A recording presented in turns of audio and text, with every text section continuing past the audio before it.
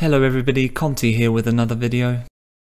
How to create 3D rotating text in DaVinci Resolve 16.2.6.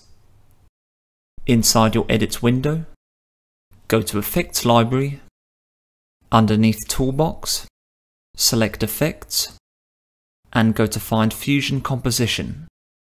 Left click and drag this to the start of your timeline. Inside your Media pool, left click on the box which appears in the bottom right corner of the timeline thumbnail to reveal the clip attributes. We can see that each second of this fusion composition clip comprises of 24 frames. This clip also lasts for 5 seconds. The duration and frame rates data will help us determine later on in this tutorial where to apply animation effects to on our project timeline. With the selection mode, which you can also select by pressing A, select the end of the edit and drag to change the size if you wish. Right click on your Fusion composition once you are satisfied with the length and go to Open in Fusion page. Inside your Nodes panel, hold Shift and press space. Use the search box at the bottom of the Select tool window which appears. To find Text 3D, select this tool and go to click on Add. With the Text 3D1 node selected, press Shift and space again, and this time go to find the Merge 3D tool. With the Merge 3D1 node selected, press Shift and space again, and go to add the Renderer 3D tool. Select the grey box to the right of Renderer 3D1 and drag your mouse cursor to the yellow arrow next to Media Out 1. Select Text 3D1. Go to Inspector, underneath Text, type in the message that you want to have appearing inside the styled text box. Font will remain as Open Sans and with a bold style. I'm going to change the colour of my text to blue.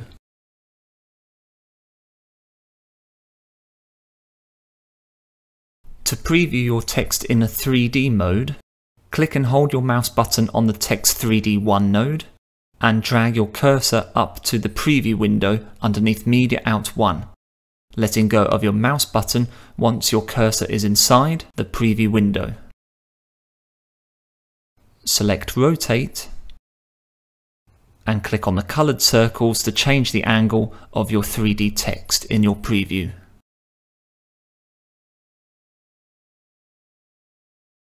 Back inside the Inspector window, scroll down to Extrusion. Left click on the arrow next to this label. Increase extrusion depth to 0.08. Twisting the green circle to the right in the preview window once again, we can see that an increase in the extrusion depth results in the text expanding from the front and at the back. However, it is difficult to distinguish some of the letters and edges. Select your Renderer 3D1 node and underneath Controls and Lighting, click in the box next to Enable Lighting. We will use a lighting technique so that the edges and letters become more distinguishable. Select your Merge 3D1 node, hold Shift and press space, and search for Directional Light. Go to Add this. Disconnect the Directional Light node from your Merge 3D1 node by left-clicking once on the green line in the half closest to the green arrow next to Merge 3D1. Click on the grey box next to Directional Line 1 and drag this to the pink arrow which appears next to Merge 3D1. Click and drag your Media Out 1 node to either of the two preview windows at the top of your Fusion window. Go back to Text 3D1. Scroll down to Extrusion.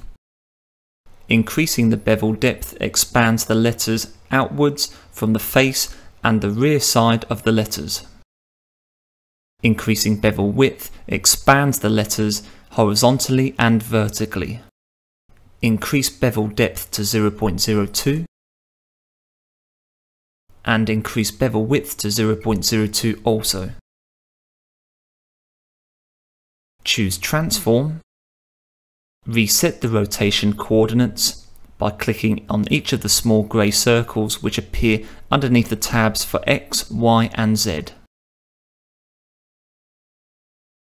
so that the text is in its default position and facing the viewer. To demonstrate how the directional light can be altered on your text, I'm going to do a slight Y rotation.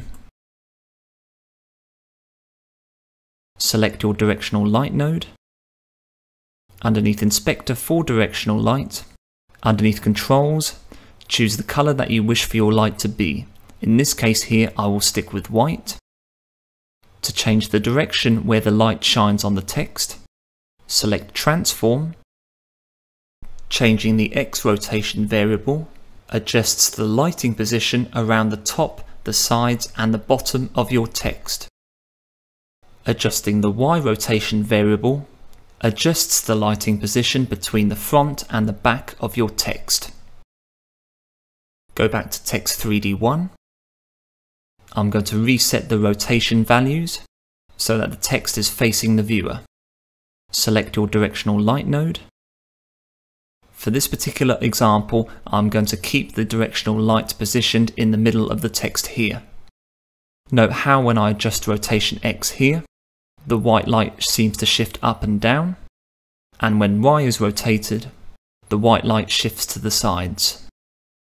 Now to create the rotation. As previously mentioned, each second in this animation will comprise of 24 frames. I wish for my animation sequence to complete a full rotation of 360 degrees by 2 seconds. I'm currently at the first frame of my animation sequence 0.0. Go back to Text 3D1. To adjust the position of your 3D text at any time, go to Inspector, select Layout, and adjust the center X and Y coordinates. Y for vertical positioning, and X for horizontal. To centralize the text more, I'm going to set center Y to 0.3. And Inspector underneath Transform again, go to the rotation options and click on the keyframe diamond icon next to rotation Y, which is currently set to 0.0 with the text in its default position. Now I'm going to jump forward by 2 seconds on my timeline. In this case here it will be at frame 47. Underneath Inspector again for rotation Y, change this value to 360. To create multiple rotations, return to your Edit window. With the Selection Mode tool, I'm going to drag my red playhead to the 2-second mark where my rotation sequence ends. Select the Blade Edit mode, which you can also do by pressing B. Left click on the red line below the red playhead. To make a trim, choose the Selection mode again. Select your trimmed 2-second fusion composition clip with the rotation. Hold Ctrl and press C to copy. Use Command instead of Control if you are a Mac user.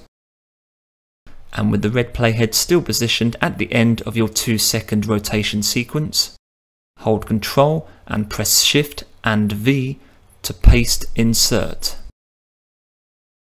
I will repeat this process one more time so that I have 3 rotations in my animation and the last 3 seconds show the text in static form. Your 3D text fusion composition clips can also be placed above other media edits on your current timeline with a transparent background. Thank you very much for watching. I hope that video was useful to you. If you enjoyed the content and wish to be notified about future uploads on this channel, please like, share and subscribe. Join me soon for another video. Take care.